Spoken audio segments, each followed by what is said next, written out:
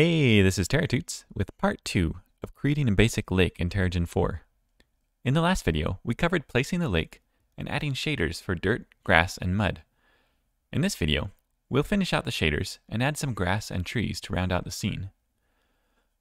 The first thing we'll do is use a fake stones layer to add a few rocks to the edge of the water.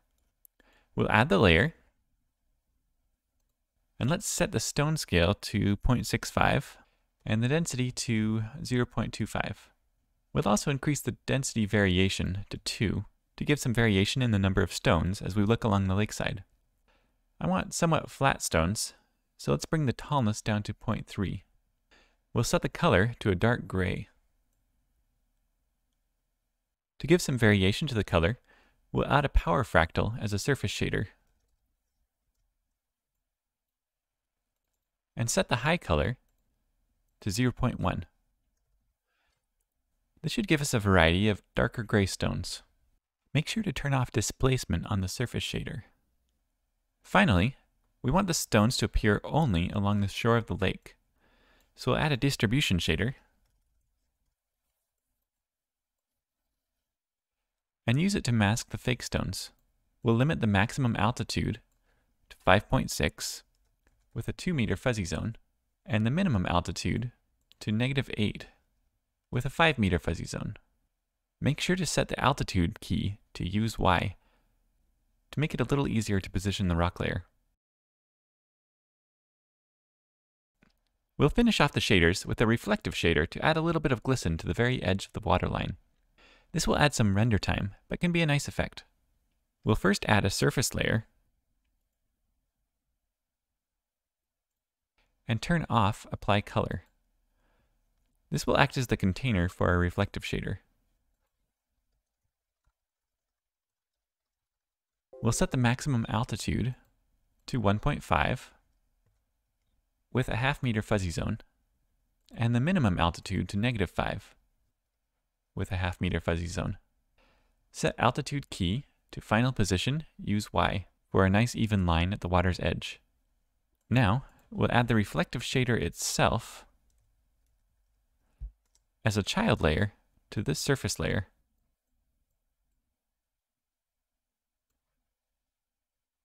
This will make it inherit the altitude constraints we just set. Next, we'll move on to adding a grass population to supplement our grass shader. I'm going to be using a grass model from the Silva 3D free sampler pack on the Terragen website. We'll come to the Object tab, Add Object, Population, TGO Reader. We'll select the grass object and move the center of the population a little closer to the camera. What we're going to try to do is to cover this near shore with the more detailed grass.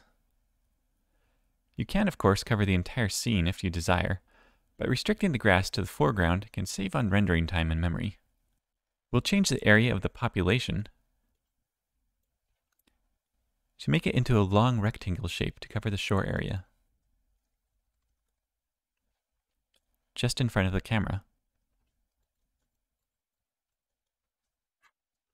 Next, we'll change the spacing to make the grass patches closer together. In the Rotation tab, I'll check Lean to Terrain so that the grass is angled with the terrain and increase the effect. If we populate now, we're going to see a lot of grass. For this scene, I don't want the grass covering the terrain evenly, so we'll add a distribution shader as a density shader for the grass. And set the coverage to 0.75. We'll add a minimum altitude constraint close to the waterline with a bit of fade, and a maximum altitude constraint higher up with a larger fade.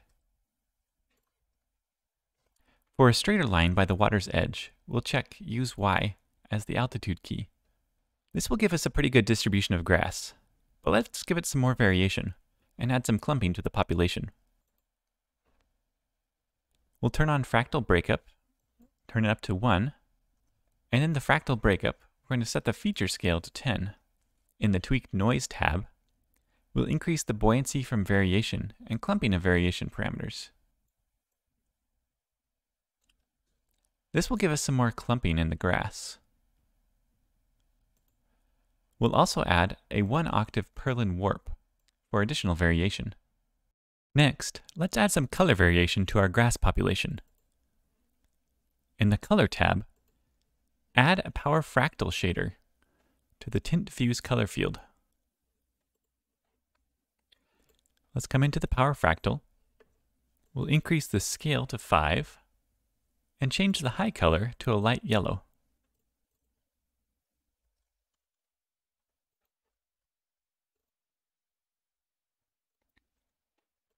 And we'll actually increase this to 1.1. We'll set the low color to 0.5.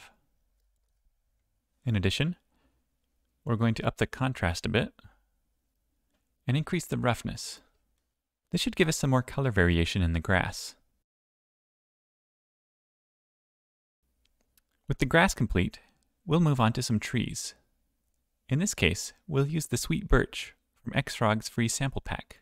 I'm going to take a similar approach here as we used with the grass, increasing the area and spacing this time, and using the fractal breakup to vary the distribution of the trees. We'll also use a Power Fractal to give some color variation to the tree population.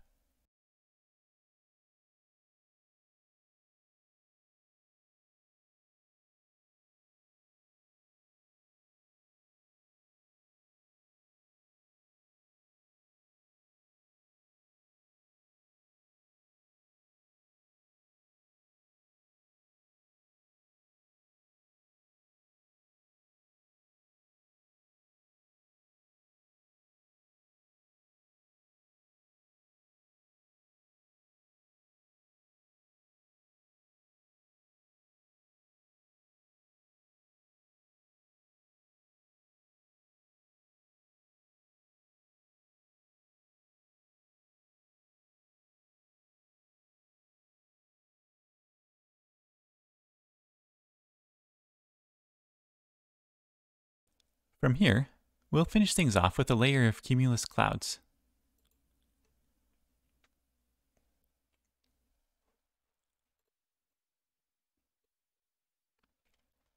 And our basic lake is complete.